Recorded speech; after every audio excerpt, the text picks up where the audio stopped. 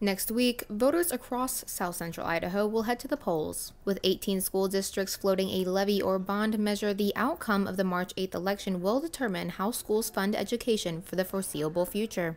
Most of what schools are putting on the March 8th ballot are two-year supplemental levies, which allow school districts to pool money by temporarily increasing property taxes. Supplemental levies require a simple majority, or 50% plus one, of voters' approval to pass. In Canyon County, the Caldwell, Homedale, Middleton, Nampa, and Valley View school districts are proposing supplemental levies. According to the Nampa School District website, the annual $8 million levy will help fund ongoing school programs, keep teachers, improve technology and curriculum, and pay for facility maintenance. In a recent Nampa School Board meeting, trustees endorsed the levy and stressed how critical the funding is to provide quality education. Do I like levies? No, I wish we could fund it the way it needs to be funded, but that's just out of our control right now.